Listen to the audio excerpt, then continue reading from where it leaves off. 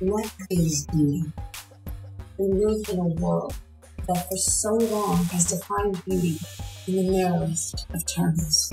Be this tall, be this color, weigh this much. But this definition of beauty is not the truth. It's a lie, a painful lie. It tells the vast majority of us that we are not good enough and never will be. I've been judged for my shape and size my whole entire life. Because I'm skinny, people think I don't. Because I'm a woman, people doubt me.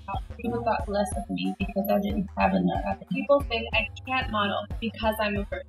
I considered getting my lips reduced because I thought they were too big. People tell me I'm too old to model. After my brain injury, I lost my sense of purpose. My hair was always perfect, so I really thought my life was perfect.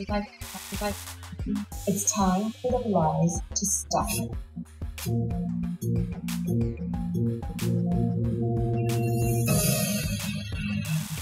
So, what is beauty?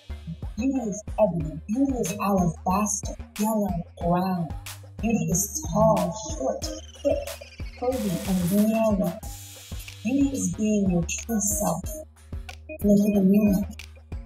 Beauty is you.